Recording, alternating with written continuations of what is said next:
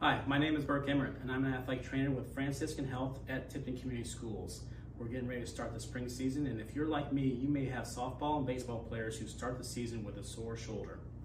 One thing I recommend to prevent sore shoulders is an exercise called a carry.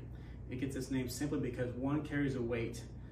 I like to use a kettlebell, but you can also use any weight such as a dumbbell. With a carry called a suitcase carry, I will hold the weight next to my body in one hand. With a carry called a waiter's carry, I will hold the weight above my head and push it away.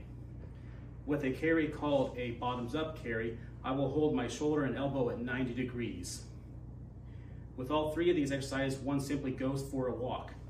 The benefit of this exercise is one, grip strength in the hand that I carry with, opposite side core strength and stability, and strength and stability in the shoulder that I carry with.